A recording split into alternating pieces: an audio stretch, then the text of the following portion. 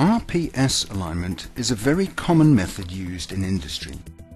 The first step when creating an RPS alignment is to define your geometries and points. On this part, the wireframe checker can be used to define a plane. This plane will lock the orientation of the component. The center of a circle is used to lock the translation in Z and is projected onto the plane.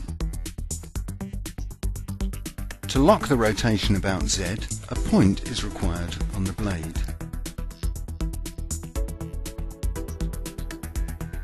Two points are used here to reduce user targeting errors.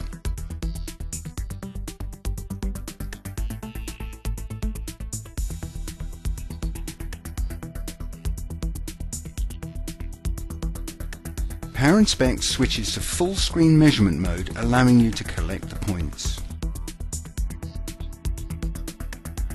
After measuring the points, the plane and circle are left to define.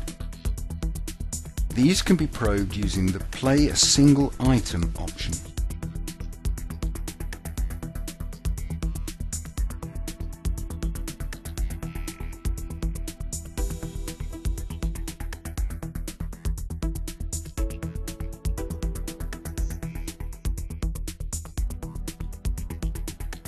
The next step is to open the RPS Alignment dialog.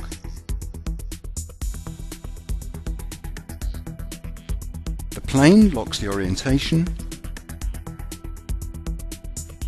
the circle locks the translation in Z, and the points lock the rotation about Z.